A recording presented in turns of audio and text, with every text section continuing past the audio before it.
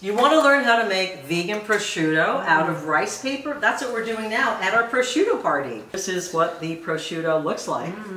You can have melon and basil with prosciutto. I'm going to show you how roasted asparagus with prosciutto. The prosciutto possibilities are endless. That's a good one.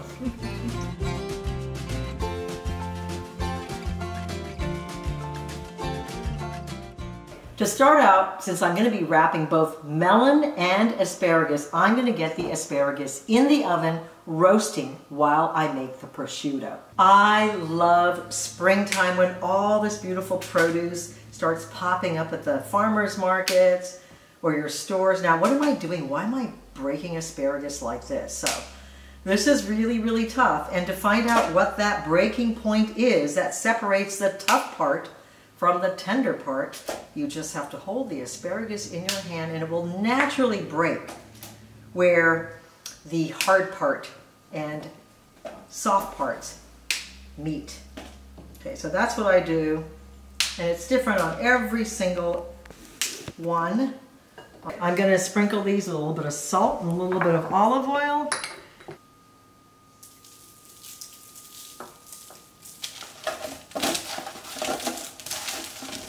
I'm going to put them in my little easy bake oven. I'm going to set that to about 400 degrees and we'll let it bake. Now we're going to get started on the prosciutto made out of rice paper. Do you believe this? I mean, it's really, really fantastic. This is such a versatile item. And this prosciutto I have fooled so many people with. Starts out with a cup of broth. Now this is made from my brilliant bouillon. So if you haven't seen that episode, check it out. This is homemade bouillon, which I reconstituted with a cup of warm water, to which I'm going to add a 1/4 cup liquid aminos, 2 teaspoons of sugar, 2 teaspoons of liquid smoke. If you have beet juice, you're going to add a 1/4 cup to this, and then you're ready to get started with a marinade. Now, if you don't have beet juice and all you have are some beets, you have to put it in the blender. So I'm actually going to put this whole mixture into the blender and blend it so that it turns nice and pink. The beet juice is just for the color. You could add red food coloring as well if you like, but it's just as easy to do this.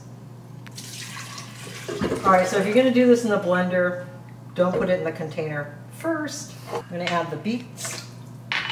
You need about 2 thin slices, a few cubes, that's all you need. Okay, a little culinary magic again.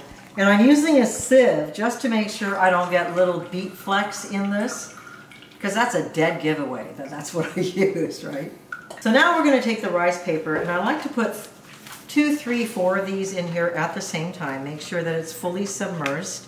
If you can get a container that will be a little bit bigger than the rice paper, that is good. Or you can just make do with whatever you have. And we want to get that nice and soft. So you're going to let it soak for a minute. And then what you want to do is arm yourself with plenty of olive oil. So I've got some olive oil right here, because as you know, if you've ever worked with rice paper, it sticks to itself and to everything else. And the only way to keep it into single sheets is by sort of macerating the outside of it in oil. So we're going to use olive oil, and this will also give it sort of that fatty sensation that prosciutto probably has.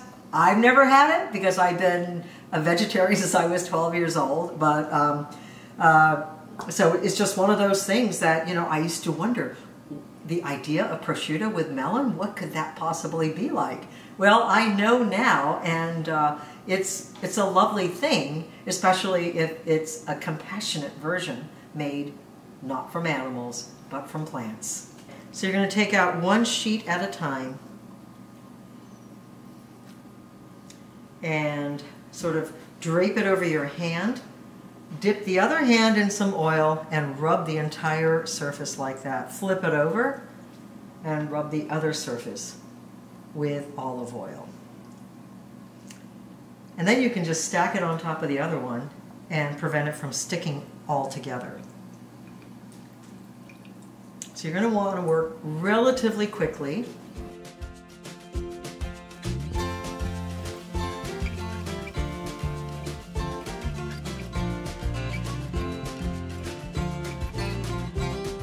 I forgot that I had this rice paper bowl. So the way the Vietnamese do it is they have the rice paper right here, and then you fill this part up with warm water, and then you just kind of dip it and twirl it. Unfortunately, there's not enough marinade to do that because the marinade would only cover about that much of it. But if you're making enough of these sheets for a party, you could use one of those. Okay, so it's not quite pliable or soft yet, but it's still okay because as I'm applying oil, it's going to soften up.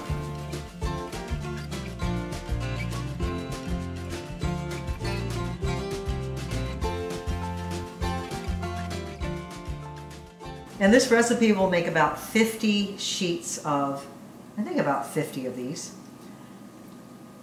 It's a lot of prosciutto, actually. It's such a wonderful thing for a party. I mean, I just love entertaining in the vineyard, having people over and passing out fancy little appetizers of melon or asparagus wrapped with this stuff. And people are amazed because it looks like it's something that would have taken so much time to make. But hey, I can't have the good life if I'm slaving all day in the kitchen, right? It's got to be easy. Ready to rock and roll. So I got my melon here. You know, the whole idea of prosciutto with melon, it always just seemed so weird to me. But here I am going for it. It's very Italian, and if it's Italian, it's got to be good, in my opinion, to some degree. So I'm just going to take the skins off the melons. The season's first cantaloupes. This is so exciting. I'm going to be going to Tuscany in May, leading one of my vegan tours, and I teach cooking classes there as well too when I'm there on these tours. I think I'm going to make prosciutto and feed some Italians and see what they have to say. So veganism is just really, it's come such a long ways in Italy. It's pretty exciting. Food scraps, all for the piggies and the other animals. I'm going to take the seeds out, and I'm going to slice these.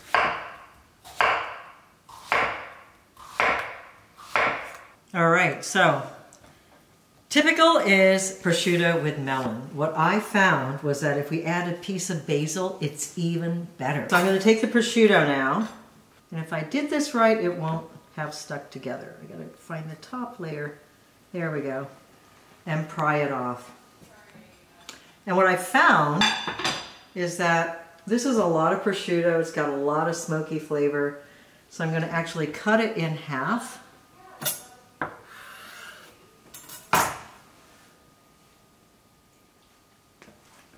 And if you hear background noise, that's my daughter Cammie talking on the phone in the next room.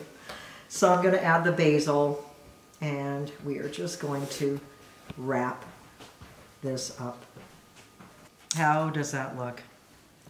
This is one of those fancy looking appetizers that comes together in just a matter of minutes.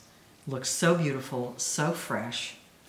Really captures the flavors of springtime, of summer, all the fresh produce, just with a little bit of something that adds that richness, that umami, the little bit of saltiness, smokiness, which is what prosciutto is. We have our vegan alternative.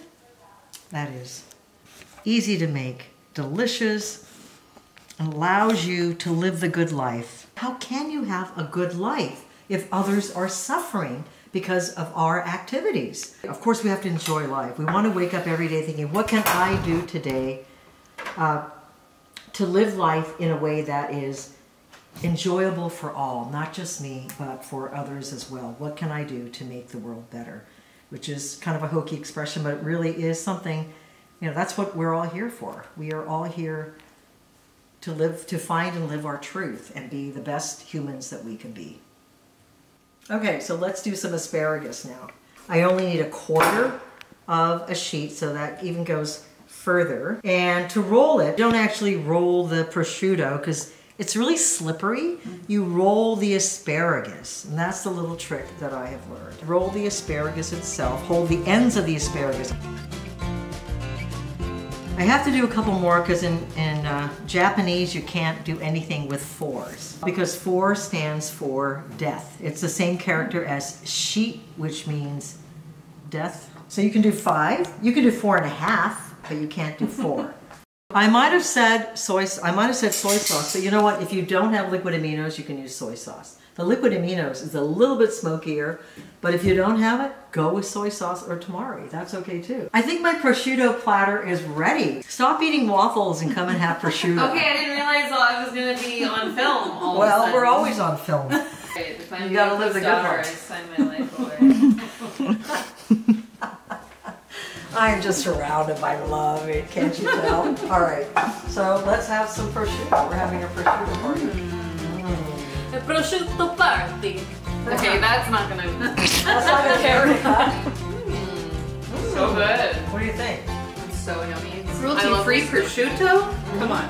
By the Korean face mask. It's a prosciutto party. Mangia. Argon, we made prosciutto, and not from a piggy, not from you, but from rice paper.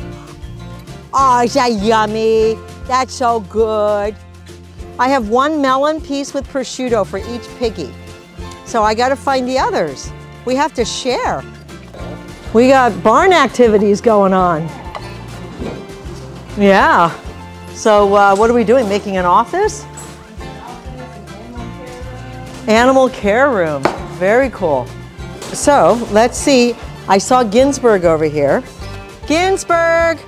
Oh, look at Ginsberg. Look at that, Ginsberg! Oh, look at that. So Ginsberg actually was rescued when she was, she fell off a transport truck and she was only about 25, 30 pounds.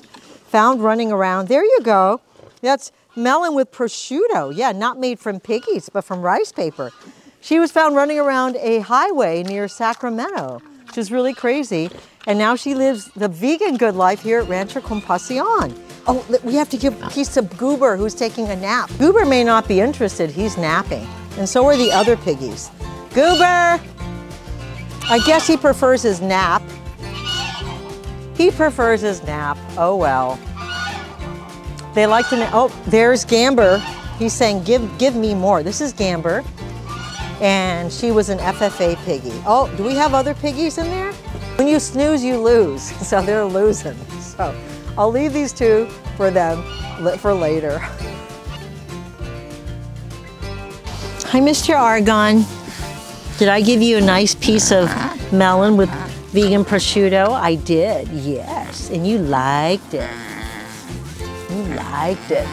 Oh, that's so yummy. Lick the plate clean. It's already clean. She loves it. Oh, look at that. There was a little residual prosciutto flavor. Isn't that yummy? Oh, that's so yummy, huh? Well, thank you for joining this week's episode of The Vegan Good Life.